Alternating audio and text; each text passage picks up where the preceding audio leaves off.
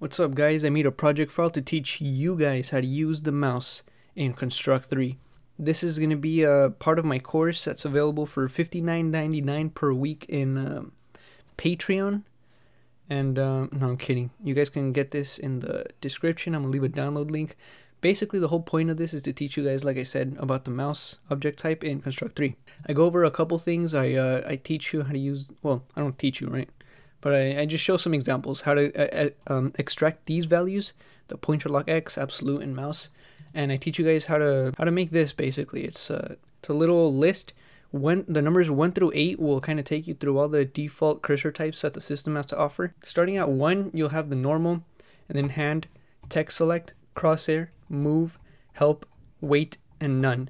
Even though none seems like it's gone, it's just invisible. As you can see, when I move my mouse, kind of moves the X and Y values along with it, it's still there, just invisible. After 8, I have Q and W, which Q turns it into a Dorito and W turns it into a bottle of Mountain Dew. And number 9 sets the cursor to a sick explosion. Look at this. Tell me it isn't sick. And I'm going to basically teach you guys how to do that. Now, before going and showing you guys how I set up all of this section, I'm going to teach you guys what these values mean, basically. So pointer lock X and pointer lock Y, basically it's the speed of the mouse at any given moment while it's moving. So as it's not moving right now, it'll equalize itself to 1 and 0. It says it's 1 on the X-axis, but that's just because you moved it to the right. So it'll be negative if the last thing you did was move it to the left. Same thing with the Y-axis. It'll be negative if the last thing you did was move it up, and positive if the last thing you did was move it down. Now, apart from kind of telling you what direction the mouse was last moved, like I said, it also shows you the speed. So if I were to go rather quickly, it'll turn into a double-digit number, or maybe a triple-digit if I go fast enough. But I'm going to go to the right quickly, and then I'm going to slow it down for you guys to kind of see what's going on. So, I don't know if you guys saw that, but yeah, it gave back a pretty large number. And I could do the same thing with the left side, double digits, but in the negative side, you know. You could probably get the absolute value and just, you know, work with that, but that's what it does. It tells you how much the mouse has moved, basically, and where. If you know how to use these numbers, it tells you how much, how fast, and where. It's pretty cool, but it's also kind of hard to work with. So absolute X and absolute Y, that is simply the distance in the window. So right here, the left and the top are always going to be 0, no matter what, on any grid in most game engines. So absolute X, for example, if you go off the side of the window here, right, it'll kind of stop at like you know, 1038, right? And that's how it's basically telling you that's how big the window is. If you made the window bigger, now remember, it's 1038. If you made the window bigger and now you went off of it again, 1400, right? Yeah, that's the absolute X and absolute Y is completely just based off of the window size, which is different from the mouse X and mouse Y, which is based off of your viewport size. So my viewport size is 1920 by 1080, and you'll notice that no matter how big the window is, when I go off the right or the bottom, now the right, for example, right, it's 1920. So if I go off the right, it'll always be around 1920 if you go slow enough. Let it detect your mouse, and it'll be around 1920, right? Even though the absolute X, that's a lower number because it's a smaller window size. But mouse X, it doesn't care about the window size, it just uses the viewport size. And if you go off the bottom, you'll be around 1080, just right around there. And yeah, that's how it works. Mouse X depends on your viewport size, and absolute depends on the window size. Now I'm going to go over how I created that first little list here. So for numbers 1 through 8, I set the cursor, which you can do from the mouse, and set cursor style, and here you will see a list of different options.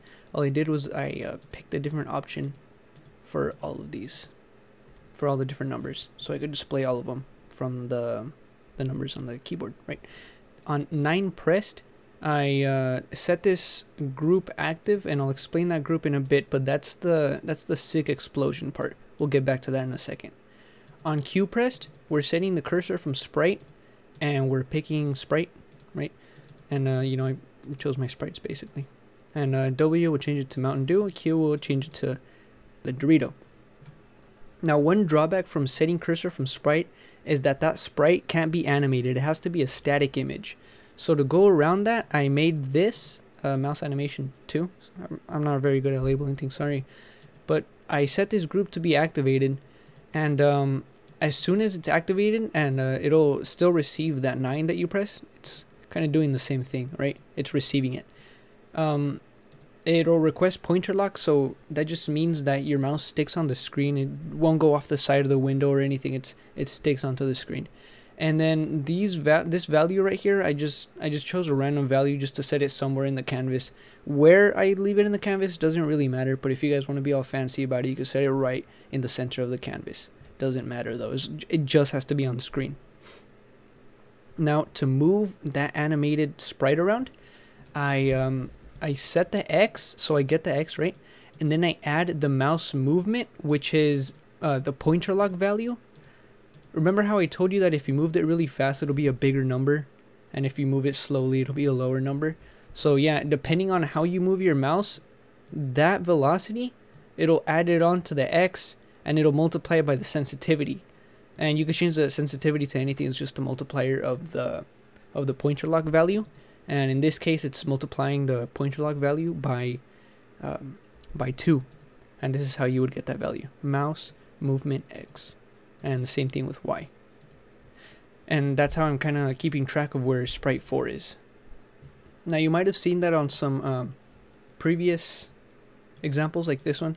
Or basically all of them. I'm calling the function safe leave. Safe leave. Oops. Ignore that. It's safe leave. It just lets me safely leave mouse animation 2. I have to release the pointer lock, deactivate the group, and set the position of the explosion off screen. And I'm doing that for all of them because I really don't know when I'm leaving the group, so I'm just making sure I'm just putting it everywhere.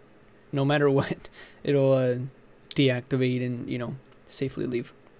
Right here for the text, I just instead of on take, I put on movement, which is kind of the same thing, but doesn't use the CPU when you're not moving. You know, it's kind of self-explanatory. But this is all the values that you see on the left. You guys can check these out, see how you get them right here. It's a little, I don't know, a little table of contents for you guys. Last two things I wanted to go over was the cursor over sprite function. And right here I'm just checking if the cursor is over sprite 3, it'll kind of flash a little animation. And as you can see, only while it's over the sprite does it flash that little animation. And last but not least, I wanted to show you guys about the mouse wheel up and down. And that's about how you use it. You just change the Y when it's going down or up. If I wanted it to go faster, I could probably do